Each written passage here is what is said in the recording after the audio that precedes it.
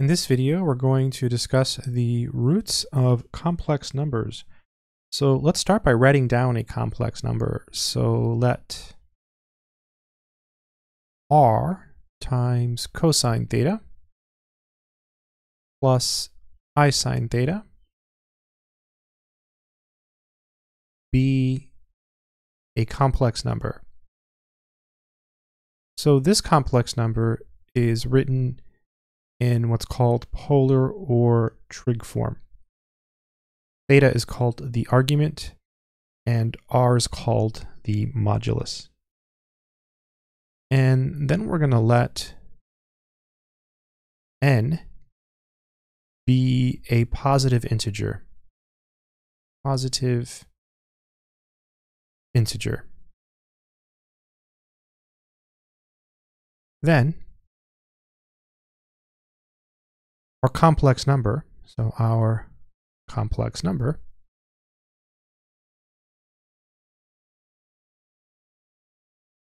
has exactly n distinct roots. So, for example, if n was 2, we would be talking about square roots, right? If n is 3, we're talking about cube roots. If n is 4, we're talking about fourth roots. N is 5, fifth roots, etc. So every number actually has 2 square roots.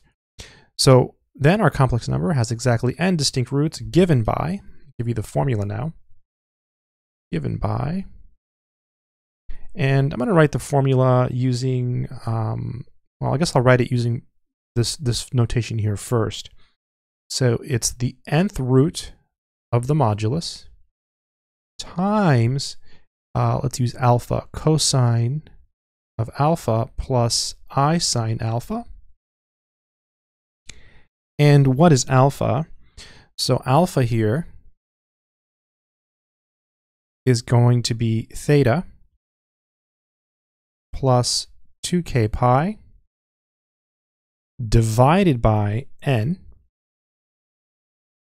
where k runs from 0 to n minus 1. Okay, from 0 to n minus 1. And here theta is in radians. So here theta is in radians.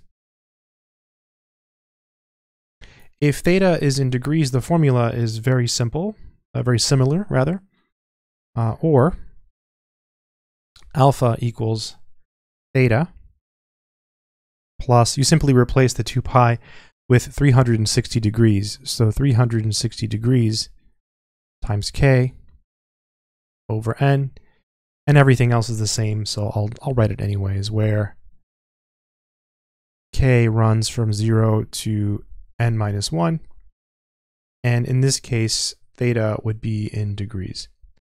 So let's just go ahead and do an example right away, so you see how to use this formula. I don't want to scroll down too much because I want to make sure you can see the formula on the screen. Okay, so let's go ahead and do an example. So example. And let's maybe just start off simple. We'll find the square roots of 4i. So find the 2 square roots. I'll just say the square roots. There's 2 of them. Square roots of 4i. So you'll notice that in this formula up here, the complex number was written in polar form. So a good first step would be to do that, would be to write 4i in polar form, which is also called trig form. So solution. So there's a couple different ways to write this in polar form. I think maybe the easiest way is to draw a picture. So 4i is here on the complex plane, and r is the modulus. So r is this distance here, so r is 4.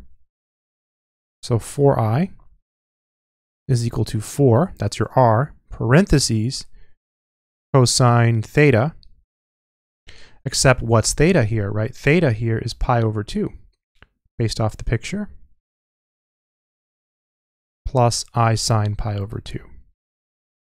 Just don't need an extra parentheses there. So whenever it's a quadrantal angle like this for your theta, it's very easy, like 4i, 2i, 3, things that lie on either the x-axis or y-axis. Any complex number that lies on an axis is very easy to write in polar form because you can just draw a picture and you'll get the argument right away. For example, maybe it's over here.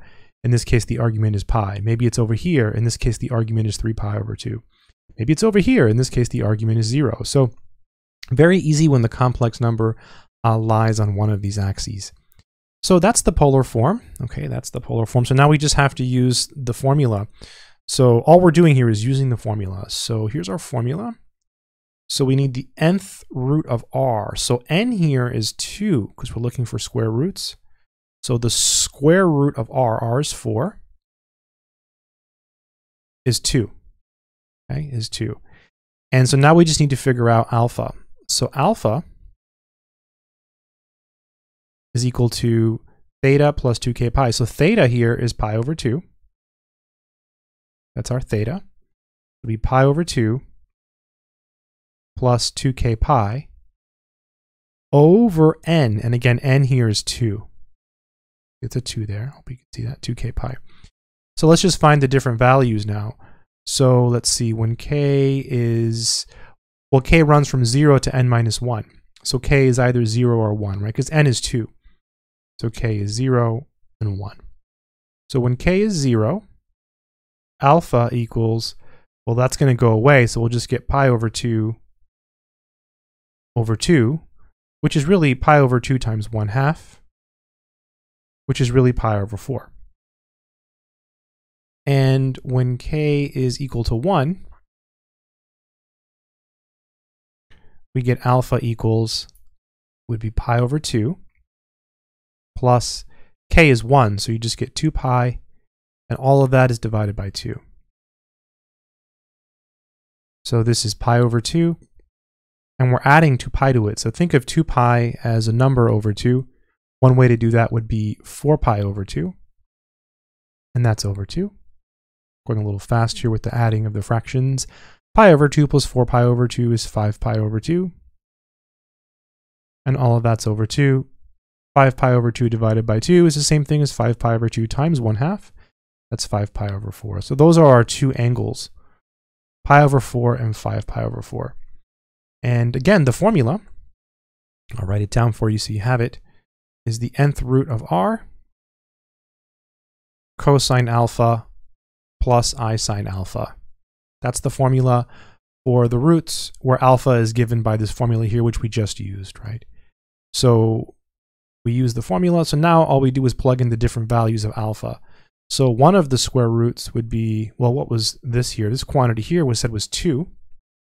Right, we did that here. There is an invisible 2 here. Right, your r is 4. So this is 2 cosine of pi over 4 plus I sine of pi over 4. So that would be one of the roots.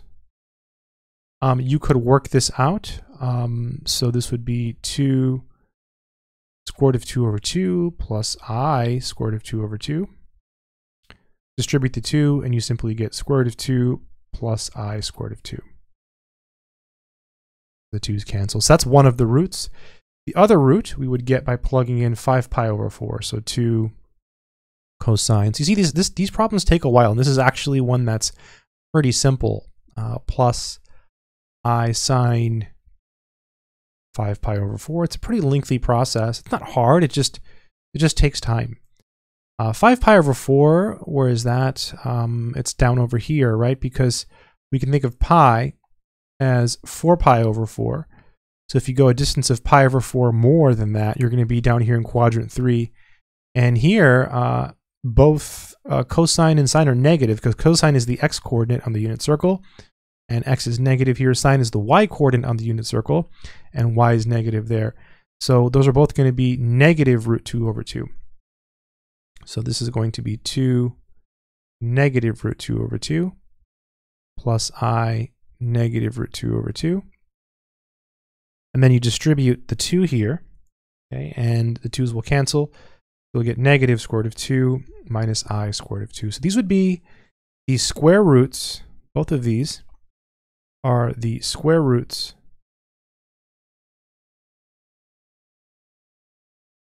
of the pure imaginary number for I. That's what these are. So we found the square roots of for I. So it does take some work. And again, basically step 1 is you write it in trig form like this. I picked this one on purpose so it wouldn't take us a very long time. So pretty easy to do just from a picture. Then you identify n. It's square roots, so it's 2. If it's cube roots, it's 3. If it's fourth roots, it's 4, etc. You take that root of your modulus, that gives you 2. And then you work out alpha, okay? Just use this formula here if you're in radians. And then n was 2, so 2 minus 1 is 1, so we only get 0 and 1. If n was 4, we would do 0, 1, 2, 3, etc. So you go up to 1 less. So if n is 6, you have to plug in 0, 1, 2, 3, 4, 5. N is 10, which hopefully never happens. You plug in the numbers 0 through 9, and you get 10 different 10th roots. So pretty nuts. I hope this video has been helpful. Good luck.